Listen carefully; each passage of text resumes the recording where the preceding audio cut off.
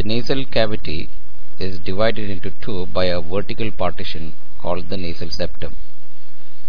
The nasal septum comprises of a cartilaginous and a bony part. The bony part comprises of the perpendicular plate of ethmoid and the vomer.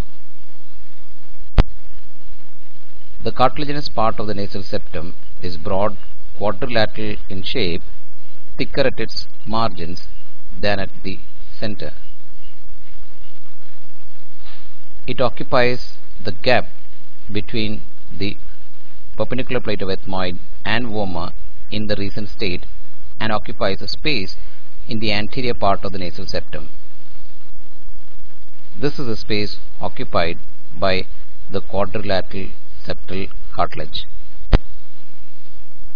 The nasal septal cartilage, thicker at its margin, above it is attached to the inner aspect of the nasal bones. Below that, it is continuous with the inner aspect of the upper lateral cartilages.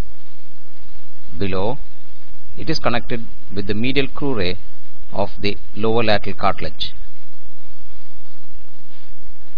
Behind it is attached to the anterior border of the perpendicular plate of ethmoid and the anterior border of the vomer, and inferiorly it is inserted into the maxillary crest. The nasal septal cartilage prolongs backwards as a small tongue between the perpendicular plate of ethmoid and the vomer, and this posterior prolongation is called the sphenoidal process. Inferiorly, the septal cartilage does not reach as low as the nasal septum, and here it is composed of the medial crurae of the lower lateral cartilage and fibrofatty tissue. This is the medial crurae of the lower lateral cartilage.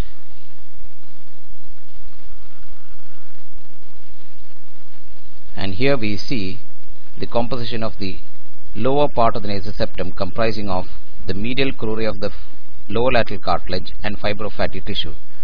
This part of the septal cartilage is mobile and therefore called septum mobile nasi.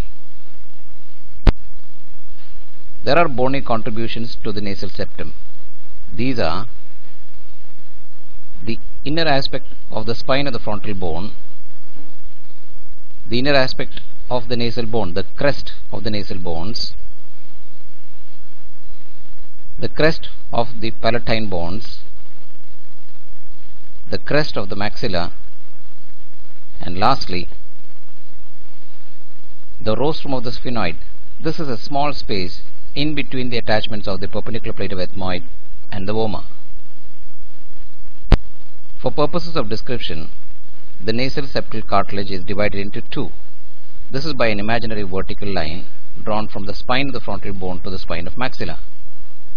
This divides the cartilage into an anterior half and a posterior half. The anterior half is essential to maintain the architecture of the external nose and cannot be resected. Deviations of the anterior part of the cartilaginous septum therefore are dealt by a conservative surgical procedure called septoplasty. The posterior half does not contribute to the external architecture and hence can be safely resected. However, the posterior half contains a growth center which continues to grow till the age of 18 years, as a consequence of which deviations of the posterior part of the nasal septum should not be resected less than 18 years of age and therefore are dealt by the procedure called septoplasty. However, deviations above the age of 18 years can be safely resected, and this is done by a surgical procedure called submucosal resection of the nasal septum.